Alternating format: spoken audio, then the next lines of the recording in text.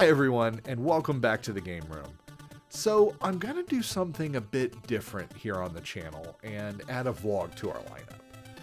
There have been several topics I've wanted to weigh in on as a gamer, and I feel like this channel, small as it is an excellent avenue to have some conversations or updates on a variety of topics. Today, I'd like to talk a bit about GameStop, which remains the last corporate exclusive brick-and-mortar seller of video games.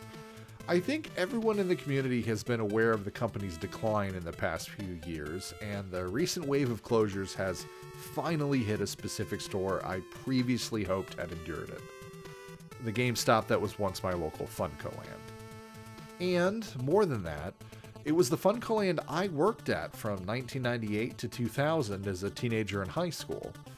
I suppose you could say this was kind of the catalyst for my wanting to share a few thoughts on the subject, as my time at Funcoland was, frankly, the best work experience of my young life, and one I still cling to with happy thoughts, and some remorse for those days having passed. So let's start with Funcoland, as this is a subject I could probably drone on and on about ad nauseum, as it is actually the inspiration behind my game room, and one of the primary factors that cemented my love of video games. I first learned about Funcoland via their printed advertisements in video game magazines. My late father ordered me a game I had obsessed over in my earliest years, that being Metroid for the NES, from one of these advertisements, and I thankfully still have that same cart and cherish it for that. When I was 16 and coming off a short and, to be honest, miserable tenure washing dishes at a local tumbleweed when I was 15, and for the cash to purchase a Nintendo 64, my father informed me that an actual Funcoland store had cropped up nearby and suggested I inquire about employment. My dad knew that video games were my passion by this point, and he was correct that this job was practically built for me. And I did just that, and thankfully, amidst an endless sea of eager applicants, I actually landed the job. Funcoland had several similarities to the GameStop everyone knows, and I think by now everyone who is interested in seeing the training video posted by Rad Universe Online has seen it. Let me say this is 100% the training video I remember, and the games process, and it really was the culture that we had back then. And I think the biggest difference between Funcoland and what it became after its transformation. First, we got commission for the items we were asked to push. $2 for every Game Informer subscription and $2.50 for every cleaning kit that we sold. Now, I don't care much about pushing items aggressively, but since Game Informer came with a 10% discount card and the cleaning kits actually extended the warranty, I could live with it. We didn't really push pre-orders, but we encouraged them as a means of securing a copy. Some games were honestly run with such a small print run back then. There was a lot of financial risk to the publisher and all that. So sometimes this was the only way we ordered some for the store. I recall getting only 1 or 2 copies of Misadventures of Tron Bonne and Tail Concerto, for example. But we got plenty of copies of Ocarina of Time and WWF Attitude, which was horrible. We were also encouraged to be quite welcoming with the customers. We were expected to be knowledgeable about the game so we could make recommendations or help people find titles they may not know about. Funcoland was also littered with about 10 or so televisions with consoles connected so people could demo the games before they spent the money, just so you didn't fall into the trap of spending money on a terrible game, like WWF Attitude, then only getting in the trade-in credit back when you returned it. This went for new games too, and we even marked down open demo copies in price if it was the last copy we had. Now, I don't want to spend this entire vlog talking about Funcoland, so allow me to summarize by saying it was a wonderful place to work with, it had a very pro-consumer culture, and it was more than just an era of inexpensive games that we now consider retro. I remember things starting to change around the spring of 2000, and that's when I decided to leave. I had other things going on in my life at the time, such as graduating high school, and I felt like it was the time. Do I regret leaving? Sure. But seeing things evolve into GameStop and what they often put their employees through, I still think I made the right decision. Now, some of my friends stayed a bit longer, but eventually our group moved on, and before long the GameStop sign was up, and the carpet changed. That's a long story. GameStop always felt a bit more corporate than Funcoland did. I observed an increased pressure on game advisors to push pre-orders, sell Game Informer, and cleaning kits. And eventually, older games and systems were phased out, and the emphasis was starting to get put on newer consoles. Now, contrary to popular belief, there is no real back room in those stores. At my Funcoland, there was a desk and some boxes for systems and refurbished systems and a bathroom. Everything was up front, so there really wasn't much space for holding on to things. You could also kind of sense a mood shift in the store. Gone were those energetic and peer-to-peer discussions from the Funcoland era, replaced by stressed out employees being absolutely wrung through the new corporate culture. Now, these are just my observations, mind you, from an outside perspective, but as someone familiar with video games retail from that era, these are my thoughts. If you want to hear just how bad it was, there are plenty of videos on YouTube from ex-GameStop employees that are really worth a listen. Suffice to say, I'm not surprised turnover was as high as it was. Now, as a consumer, I felt that GameStop shifted too far away from the ideals of Funcoland, or even when it was Babbage's or Electronics Boutique. The latter of which was also gobbled up and incorporated into this big, massive entity. Rather than having multiple options for shopping like I did in the 90s, everything was GameStop.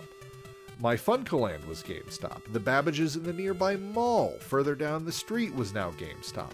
And another GameStop even opened in the other mall down the same street. The company was assimilating the competition faster than the creature in the thing. And this meant I had to bow down to GameStop and their policies and practices, or go to another retail that wasn't exclusively about video games.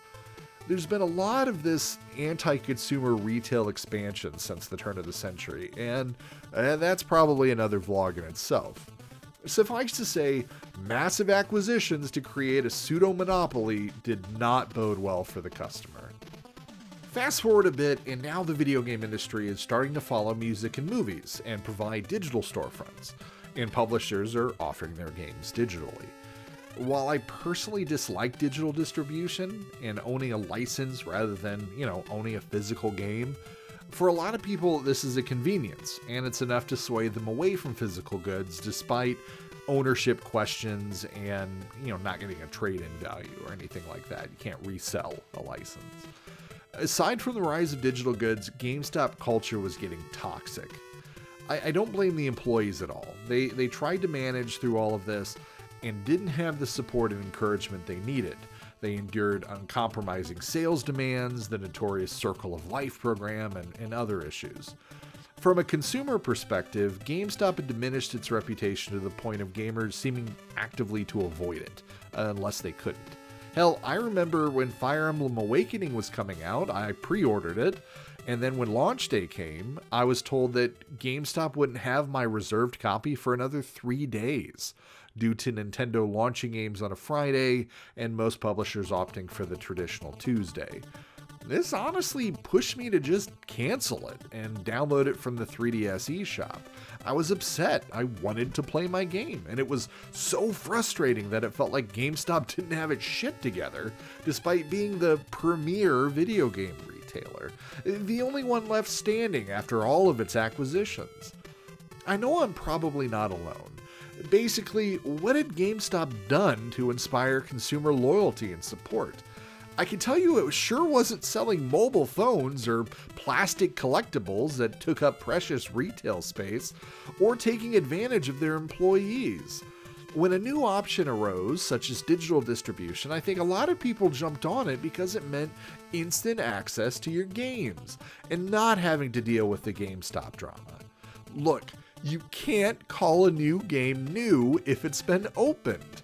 And you can't open games to sell them as pre-owned just because the pre-owned value is higher. It's predatory, it's disgusting, and yet it happened. In later years, I even had issues with promotions working. There's nothing like ordering some games, taking advantage of a sale or promotion, and then items getting canceled and then losing that promotion are the whole point of it. Or monthly credits as part of their new Pro membership that you can only use on specific goods. It just felt like GameStop corporate maybe felt above the consumers rather than appealing to them for their hard-earned cash. And the retro initiative. Oh yes, I have some thoughts on this. For the longest time, seeing GameStop decline and the rise of retro gaming in 2011, I've always argued they should have taken advantage of that trend. GameStop is sitting on the Funcoland name and branding. I argued, to those that listened, why not revive the Funcoland name, which was now kind of legendary to retro gamers, and convert some stores to stock retro games? Take the opportunity to bring back that pro-consumer culture, and as things shifted to digital distribution, you're immune to that loss, as retro gamers are all about that physical good. My poor wife has endured hundreds of hours of my massive revival plans and various programs that I felt they could launch to ensure stock recycles, or let's say you even launch a new magazine called Game Informer Throwback or something.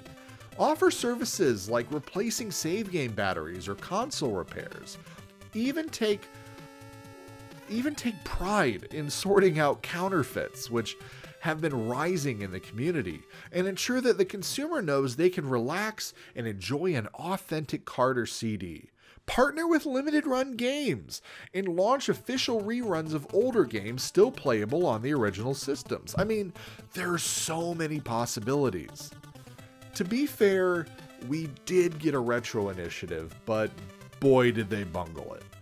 I was surprised and happy when the announcement came, which included several points I had argued for, such as save battery replacements and laser lens replacements.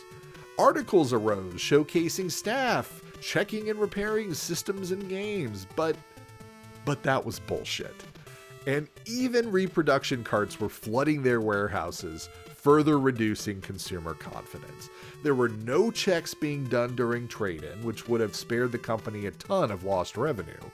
I'm not sure how this happened, but it felt like they indeed wanted to cash in on the retro craze, but didn't want to invest anything into it. Once again, GameStop further damaged its reputation with consumers, and now it feels like their retro initiative is an afterthought, tucked into the back alleys of its website, and as of this recording, pretty much out of stock.